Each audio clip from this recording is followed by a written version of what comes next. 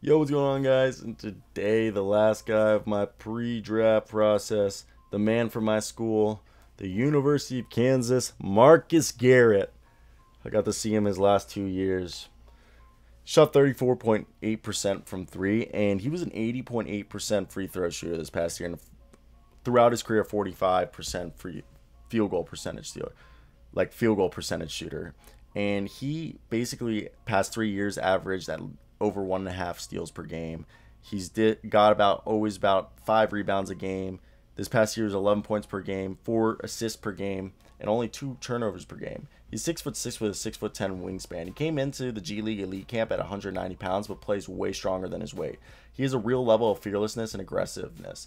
Extremely tough mindset. Very quick with great foot speed. Terrific reactivity, and he has one of the strongest work efforts I have ever seen.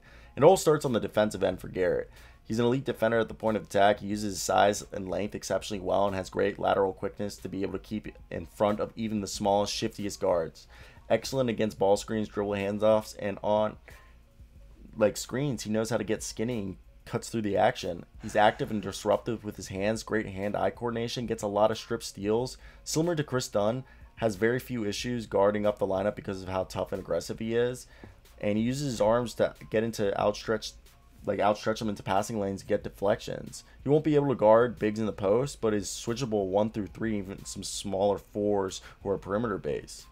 Now the thing is his swing skill is his jump shot. He was a terrific jump through shooter, not terrific, a terrible jump shooter through his first 3 years, and he made some huge strides. So it comes down to his shot. If Garrett can fix it and a team believes he can fix it, he'll make huge strides and probably be taken in the 50s. If they don't think so, he's not going to be an NBA player. Now, if he does figure it out, I think he's worth a two-way contract, and if he does figure it out, he's going to be a guy kind of like Alex Caruso on a playoff team. Garrett's solely about the team, and he does so many different things well. Plus, he defends at a high level with aggressiveness. This is the kind of guy that teams win with, and he all hinges on him being able to space the floor around stars because his defense is that freaking good. So, yeah, let me hear your thoughts down below. What did you guys think of Marcus Garrett? Would you guys draft him if you were in the NBA draft? But yeah, that's it for me, guys. I hope you guys did enjoy this video. Till next time, guys. Puppies. Oh.